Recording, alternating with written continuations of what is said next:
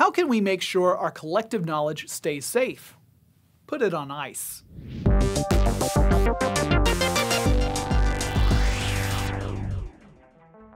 Information is valuable, and ever since we invented the written word, we have tried to find more permanent ways to preserve it. Take the Library of Alexandria, for example. It was said to contain hundreds of thousands of books from numerous languages. It held an inestimable wealth of knowledge, and then someone went and burned the darn thing down and we lost it all. The internet has served as a repository for information, but it's a tricky thing. The internet is constantly evolving. Data on the internet is mutable. Information stored one day might be changed the next. This is a useful feature of the internet, but it's not ideal for storing information in a fixed way. Enter the Arctic World Archive. It's sort of like a modern-day Library of Alexandria. Its purpose is to store information in a fixed offline format and keep it secure. It's pretty cool. Literally, because it's in the Arctic Circle. The archive is on the island of Spitsbergen, which is in the Svalbard archipelago. That's within the borders of Norway. Spitsbergen is home to the Svalbard Seed Vault, something I should cover in a future episode. Like the Seed Vault, the Arctic World Archive occupies a former mine deep under the icy mountains. It is here that the world can safely tuck information away. The medium that will hold this information is film. Yeah, film, like the stuff that used to go in cameras. But this is a high-resolution film, and it can hold information in one of two ways. You can encode the information in a machine-readable format, meaning it's like the data you'd put on a hard drive, or you can store information in the form of text and pictures.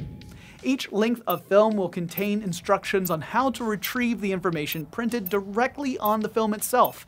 And because this is a fixed format, there's no way to change the information once it's on the film. There's also no way for someone to get remote access to the information without proper authorization. The film isn't connected to any online machines. So how do you retrieve information once you need it? You send a request. If you have authorization, the archive will either set up an online machine and send you a link to the information you've asked for, or they will ship the data on physical media, such as optical discs or thumb drives. The film is supposed to have a shelf life of 1,000 years. That's a good long time to store information.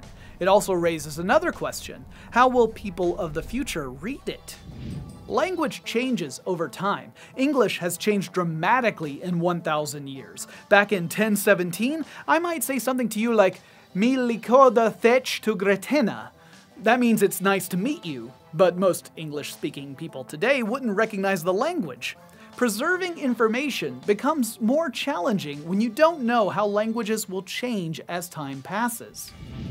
It's also tricky to know which forms of media will stand the test of time. Floppy disks, once the king of storage media for personal computers, are pretty much obsolete for most of us today. Compact discs stepped aside for DVDs. Placing information on film, which dates back to the 19th century, seems like a fairly safe bet because you can at least see that something is stored on the media when you hold it up to the light.